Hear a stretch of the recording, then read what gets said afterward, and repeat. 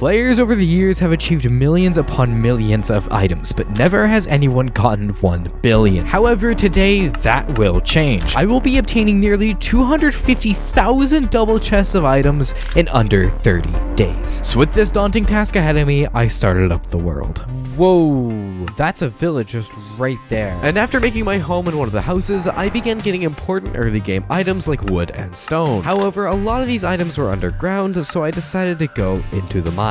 Okay, and one full mining trip later, this is what I got. Pretty good haul of stuff. And I even got myself full iron armor, full set of tools, and some more smelting right there. But at this point, it had gotten extremely late, and it was time for me to go to bed. This concluded the end of day 1 with a total of 1,748 items, which is not bad by any means, but by this time, I'd ideally have over 33 million. But this is okay. I have a plan to get around this in the future. However, right now, I need to focus on the present. So, on day 2, I kicked it into high gear and started getting a villager breeder set up to then make a trading hall, which will add some security if I were to lose everything. Only problem is the trading hall took a lot longer than expected, as in 4 days longer. But once again, that is okay. So I've been a bit busy. Basically, I did a lot of gaming with villagers, and here we are. Now the only thing left to do is pretty much enchant everything. And after combining for a little bit, now I can put all this stuff on. Quickly just throw away all my iron garbage, put on some diamond stuff, and all of a sudden, I'm looking pretty good. Okay.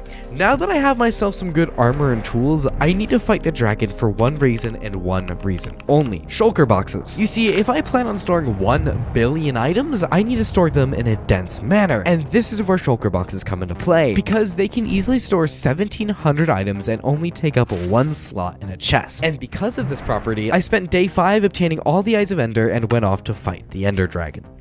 Oh! Okay, so it came out of the ground. All right, and I guess let's go. Oh god, this is actually not that bad of a spawn. And now we begin the process of murdering the Ender Dragon. Oh, come on. Hey, cool. I pearled to him and killed him. The dragon was slain, but that does not matter. It's time to find some shulker shells. And after venturing around the end for nearly an hour, I found my first end city. Here we are.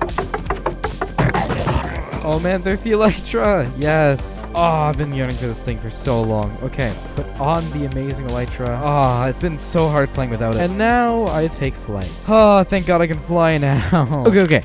Let's go back to shulker boxes for a second, because there is a massive problem here. How many shulker shells do you even need to store 1 billion items? Well, let's do some math, shall we? If we divide 1 billion by 1,728, which is how many items a shulker stores, we get the impossibly large number of 600,000 shulker boxes, or nearly 1.2 million shells. So this brings up another question. How in the world are we going to get 1.2 million shulker shells? Well, my answer is Project Lionfish. This project is a combination of 4 different farms designed by Ending Credits that when combined create roughly 9,000 shulker shells per hour. This means we can get all 1.2 million shells in only 5.5 days. One problem with this idea though, I need a lot of iron for minecarts, so we're going to need an iron farm.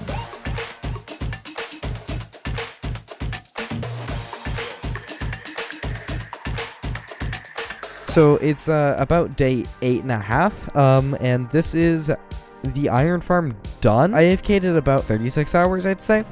And whoa, I clicked on the right chest immediately. Okay, so this entire storage system I made here is almost filled up. That's pretty nice, actually. Not a bad haul. However, I think I need to actually start working on like the shulker farm now, because that's important. Okay, so here are the materials for one of the shulker farms, and I need, what, 4 of these? Okay, so just one glance at this material list made me very worried. Look, I was not expecting to need this much stuff. However, after hours of collecting bamboo, string, and stone, I eventually obtained everything. This is all the stuff we're going to need to build all 4 of the shulker farms, and this was very, very annoying to get, let me tell you. But we have it, and that's what matters. The only thing left in the completion process of the shulker farms right now is literally throwing it all together. So I guess, cue some music. It's time to build. 3 hours later and the first farm was built. However, this didn't come with some problems. After I inputted a shulker into the farm to actually make it work, it just teleported to the top and then just stopped doing anything. This stopped me for like an hour until I just gave up and messaged ending credits, to which he suggested just healing the shulker. Okay, I have melon now to heal the shulker. And let's finally fix this stupid shulker farm. It's been like an hour of deep... Oh, I see. I have no idea why it works now. I literally did nothing. But regardless, 1.2 million shells won't get themselves. With the shulker farms being done, the only thing left to do is run them for 5.5 days. Problem is, we are only on day 10, and we only have around 60,000 items, which means we are over 300 million items in the hole. However, I have 3 ideas on how to fix this massive issue. Idea number 1 would be 2 massive basalt farms designed by my friend Lintex, which would produce around 3.4 million items per hour, giving us 1 billion items in around 12 days. The downside here is the farms are incredibly laggy and expensive. Idea number 2 is the complete opposite. It's just 300 rail dupers absolutely gaming at around 3.2 million items per hour. However, this is way too cheaty for my liking. Thankfully, this is where idea number 3 comes in. I really like tree farms, and lucky for me, they can actually be used to get an insane amount of items very fast. There's one in particular designed by Floppy Donkey, which produces 461,000 logs per hour. But the thing is, that is obviously slower than the other 2 methods. However, it's actually much faster. You see, 1 log can turn into 4 planks, and 4 planks can turn into 8 sticks, which means those 461,000 logs suddenly turn into over 3.7 million items per hour, practically thrashing the other 2 by 300k. This also means we can get all the items in only 11 days, and given how we're on day 10 right now, we'd be able to get this done with time to spare. However, this one's flaw is much bigger than the other 2. It's almost impossible to craft that much stuff, unless if I were to make a script to do that crafting for me. Problem though, I have no coding ability, but I have friends who do, one of whom being Upside Down. I approached him with this weird crafting idea, and a few days later, I got this. Dude, this thing is really cool. It takes 4 stacks of logs outside those shulker blocks and instantly crafts them into like 16 stacks of sticks. This is really, really cool, actually. Thank you so much, Upside Down. This is awesome. With this overarching plan, we could technically get all 1 billion items by day 22, which would be ideal. However, I don't think that will be possible. We don't have enough materials to build it, and even with our shulker farm, iron farm, and villager trading hall, we're still kind of poor. The only way to deal with getting these items is spending forever grinding them out or making farms for them. Unfortunately, we don't have forever to grind them, so with this in mind, I began with the slime farm, mining out a chunk in the middle of an ocean in order to mitigate nearby caves. I then brought over beehives to create a honey farm and set up an alt account there so I could mine redstone whilst AFK. The reality is no time can be wasted, because if something does go wrong, that time will become valuable much later on. I've never spent so long gathering this much stuff. I mean, there's a lot here, and it's all going towards one farm, one singular farm. And speaking of, now it's actually a good time to show you where we're going to build it. So we're around 1,300 blocks out from our base, and this is where we're going to build the tree farm. We also are going to have the storage for the tree farm here as well, but that's a problem for future me. The only thing really left to do is start building this thing. It's going to be a huge undertaking, but yeah, hopefully I can get it done pretty fast. Okay, so I just finished like the core of the farm, and I'm wondering if it works now because I haven't really checked it. So let's see if it works. It should be as simple as just fast clicking these 2 blocks. That looked good, except for this right here. And this log needs to be moved down. Oh, and that's broken up there. After fixing these 3 problems, I continued on building the farm. Okay, and with that, the entire farm is finished. And I'm pretty curious to see if this entire thing actually works. I already placed a few saplings right here. The only thing I need to do is turn it on, and I guess bone meal it, so hoping for the best. It looks like everything was done. Yeah, you can see logs falling. If we go down here, yes, we can actually see some logs. Nice. Also, I let the shulker farms run as I was building the tree farm, and I think now we have, whoa, 250,000 shells? So yeah, each double chest and hopper is around 100,000. That's 2 plus this. So we have around 250,000 shells. That's awesome. But going back to the tree farm, it works, but not all is well. We kind of need bone meal to like run the farm, and I seem to have completely forgotten about that. You'd think after designing countless tree farms, I would remember bone meal, but no. Thankfully, about a month ago, a friend of mine named Monica, otherwise known as Hexatron, released the perfect farm to fix this issue. Introducing Chromoss, a small cube of bone meal production, with one module being capable of making 2,000 bone meal per hour, which is great until you look at the bigger picture. I did some calculations, right? And we need 36 of these modules to run the farm. And that doesn't come cheap. I suppose it's back to mining and chopping for the next few hours. Words cannot begin to describe how annoying it has been to get all of these items. Thankfully, though, I've officially gotten all of them. But yeah, I guess starting now, the bone meal farm is about to be made. And with that, I began building the bone meal farm nearby. As I did this, the reality of collecting 1 billion items set in. Okay. So I finished the bone meal farm, and it's time to see if it works. I already loaded it up with some bone meal, so I hope that everything goes well. That sounds good. Well, that looks good. Bone meal! Yes! Oh, this thing's actually working. Oh my god. With the entire tree farm section done, we begin the real challenge. We are now on day 15, but that isn't the problem. No, that is a mere afterthought compared to what we must do next.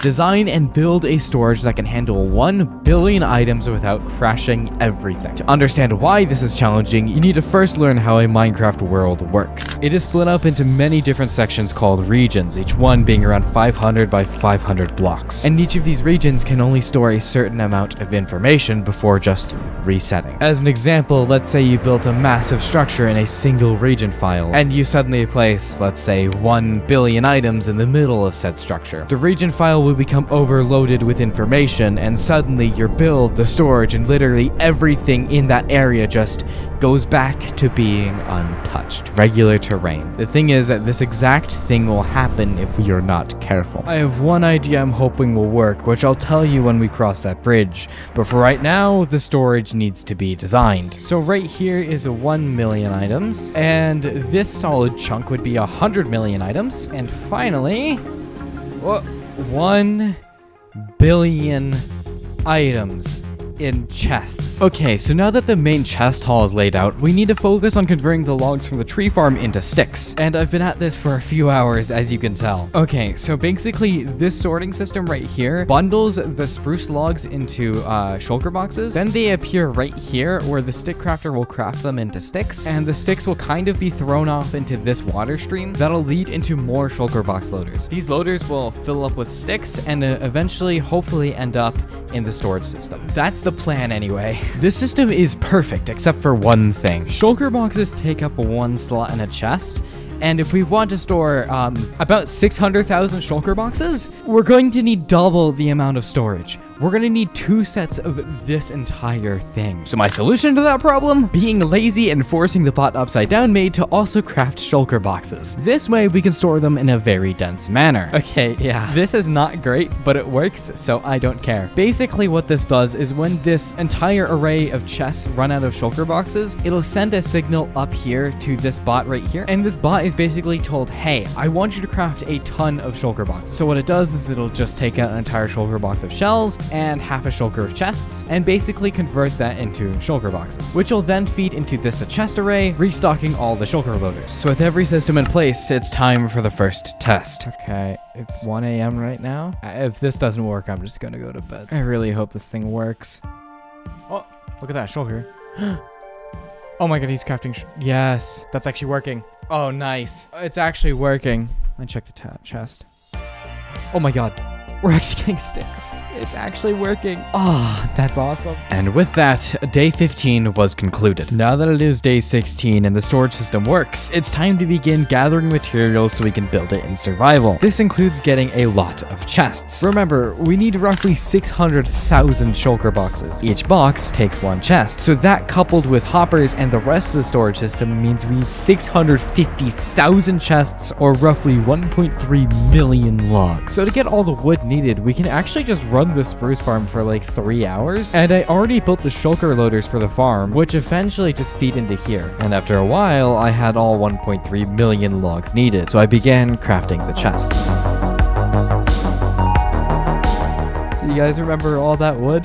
They're all right here. The sad part is all of this is going directly towards Shulker boxes. And something even more crazy, 663,000 chests crafted. Whilst I was doing that, we also got all 1.2 million shells from the Shulker farm. So with both of those things being finished, it's time to focus on the rest of the storage system. So here's the material list for the storage system. And we can ignore chests, thankfully, but everything else is actually not too bad. I mean, the only hard part is getting all the redstone for the observers and comparators and stuff. But other than that, this is actually doable. The first big thing to work on is hoppers. Thankfully, we built an iron farm way back on day 6, and that's been running this entire time. So we surprisingly have all the resources we need to craft 11,000 hoppers. As for the other redstone components, I'm broke in that department. So into the mines I go.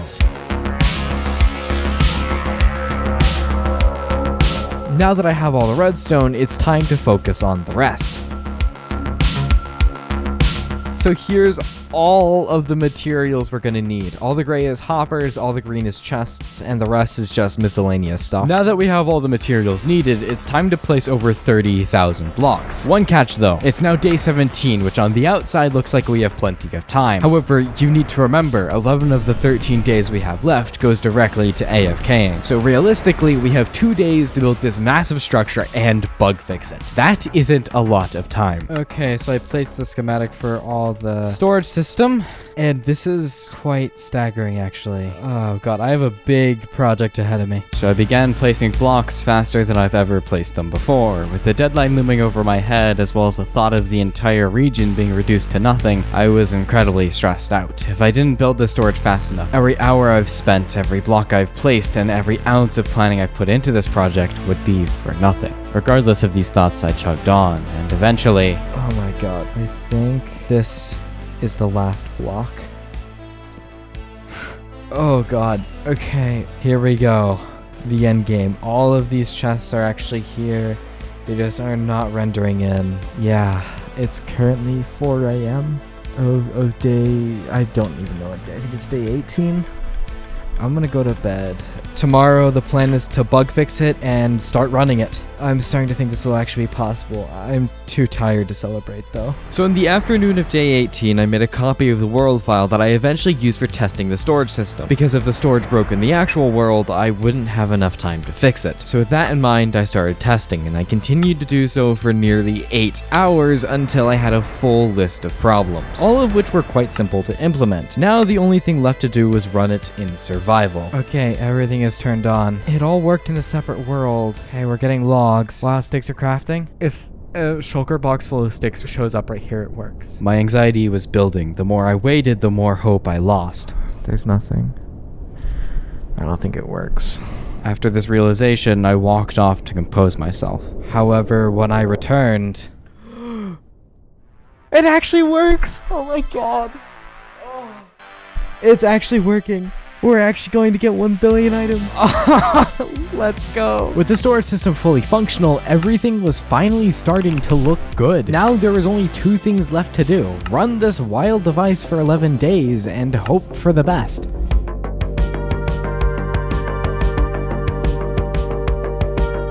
The first 5 days went perfectly. We were nearing 500 million items, and we were on track until I woke up on the morning of day 24. So the farm just randomly stopped. That's not good. Yeah, this farm has stopped. Okay, I need to set this back up immediately. Oh my god. Okay, yeah, you're back up and running. That's good. Upon further research, this break occurred only an hour prior to me noticing, so not much progress was lost, which meant this was recoverable. However, this also set my anxiety into high gear. Okay, it is now exactly day 30. I really hope we have all the items, man. Okay, let me log on to the server. Okay. Whoa.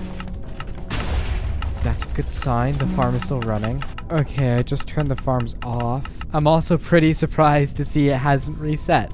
That must mean we built it in the corner of 4 different region files. Okay, enough stalling. I need to see if we have 1 billion items. That's 100 million. That's 200 million. That's 300 million. 400 million? Okay, we at least have 800 million items. What about 900? 900 million? The last chest is over here. It's full. Wait, what about this top chest? Oh my god. I don't know what to say. We got 1 billion items. Oh my god. We did it. We got 1 billion items in Minecraft in under 30 days. I can't believe it. Regardless, thank you Chronos for hosting this world, and thank you for watching. Consider clicking on this video next. Anyways, bye-bye.